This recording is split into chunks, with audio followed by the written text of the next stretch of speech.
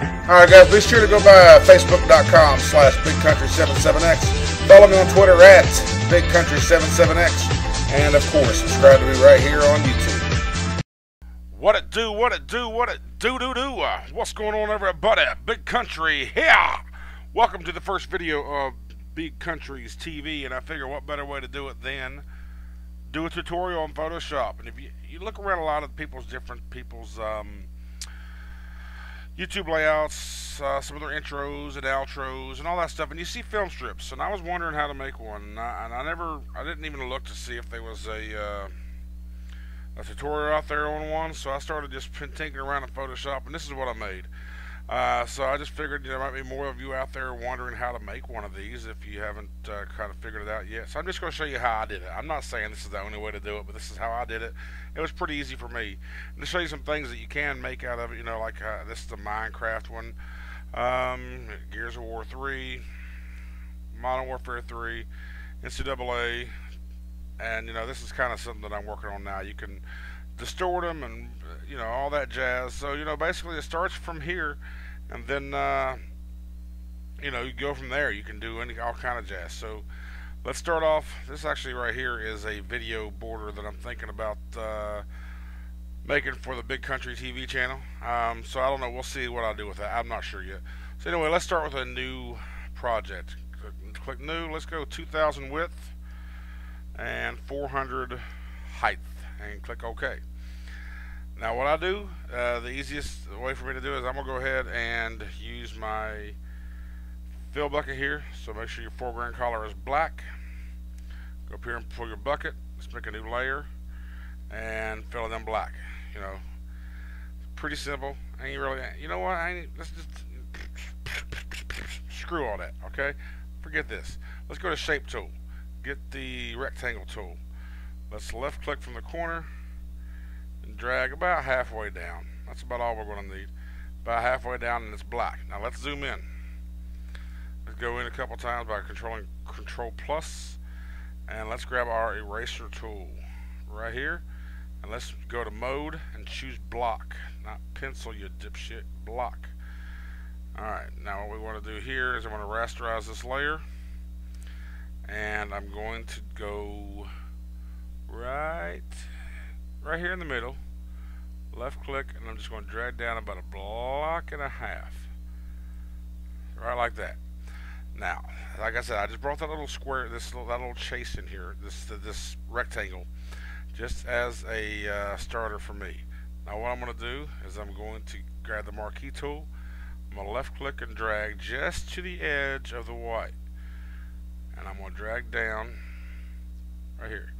If you look right there in the film strip, let me zoom in a little bit for you. The marquee tool is just at the edge of the erased spot here, because you know, I want the space to be even between each of them. So what we're going to do now, we got that marqueed out, hit edit and then cut. Now we're going to clear this layer, or delete the layer rather, and now all we got to do is add a new layer, edit, and paste. Now this thing is back here, so let's zoom back out a little bit. We're going to bring this over to the edge, right to the edge, boom. Now all we got to do now is duplicate the layer by hitting Control J. Hold Control to drag it over, line it up to the edge,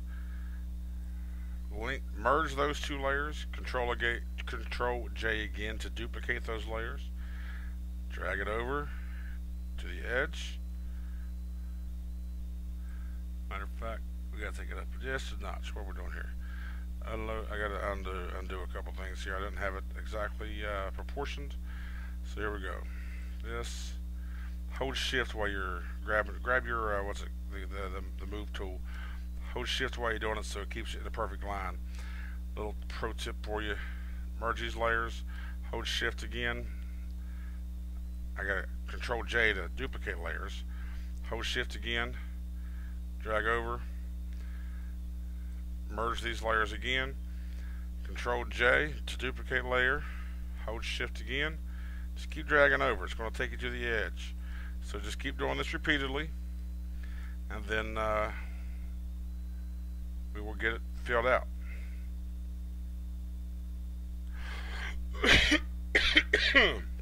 Wow, excuse me, guys.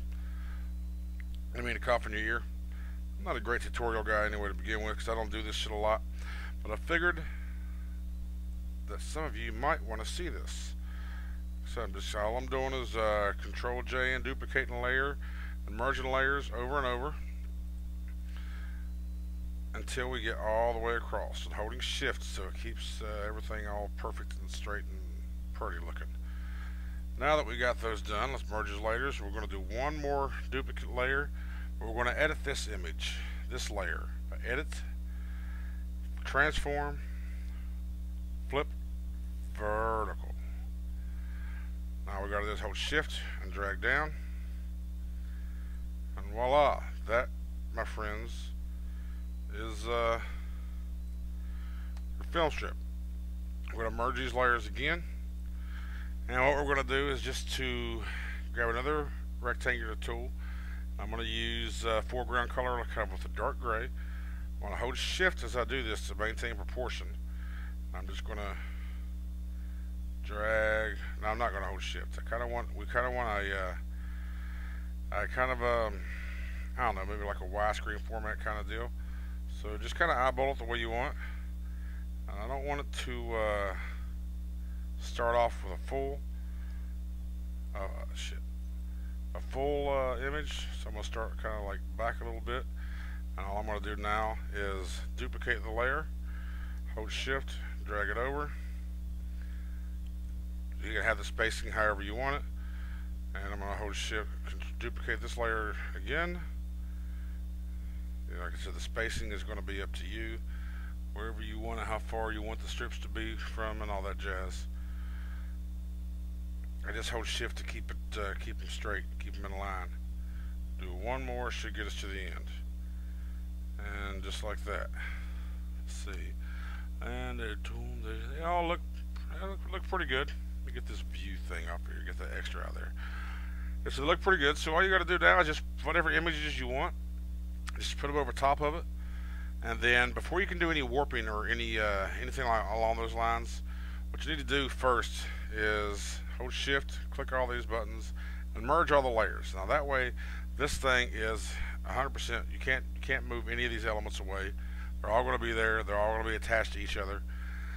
I do delete the background, and I make this a ping file. That way, all these little holes, like if I put it, I'll show you. Matter of fact, we go to my my YouTube. All those holes will be transparent to where. Oh, wrong one. Will be transparent to where they actually show through to the background. Whatever you have behind it, you'll see. Instead of having the white behind the film strip, you're going to have whatever layer style or whatever graphics you have behind it. So you go to my channel, you see right here, I got a red background. Let me zoom out a little bit. You kind of see what I didn't do anything fancy with this one. I just put a little bit of film strips on there. Modern Warfare 3. I'm still working on the new template. The new layout for YouTube and all that size, and I didn't realize this was going to be that big, because you can see it right here actually. Where's it at? You can see it. You know what? It don't matter. I ain't even looking for it. I ain't even going to look for it. But once you get all your images in here, it's like this. Let's just use this for example. Everything's already flattened or merged together. We're gonna all we got to do now is go up into edit, transform. Now you can warp, warp, perspective, whatever, just do whatever you want done with it. You can do, I don't know, just whatever whatever you want to do. Just see each of these little points does different things. If you want to warp it, like crazy, then warp it like crazy. If you want it to go bendy, or change the perspective, or whatever you want to do, some kind of freestyle transform, it's just whatever you want to do, whatever kind of design you're looking for. But after we do one, we'll confirm the changes. Let's say we want to go to distort now. We can just do this kind of stuff, and make it go bigger or smaller or whatever. And once you get it done, So you enter, and it confirms the changes, and you can go back in here over and over and do some transform, do some more warping, because every time you warp it and you confirm the change, it'll lock it into place. That way you can go back in there and rewarp it some more, little by little. You don't want to try to do it all at one time, because it won't make it look very well. So you want to make sure that you do it, baby steps. That's why, a lot of the really in-depth backgrounds and graphics you see, they do so much work on them. They're like, a lot of these things got like 300 layers on them. Every layer makes a difference. Just like when it comes to warping and transporting, or transforming, little by little, it makes a difference. So just add it all up and do it at the end. So anyway, guys, I hope this little quick tutorial helped you out a little bit. I'm gonna get back into playing with this thing and see what I can do with it. And welcome to Big Countries TV, and expect some more videos coming up soon. I still got gameplay saved up, and there you go. Boom. Thanks for watching, guys.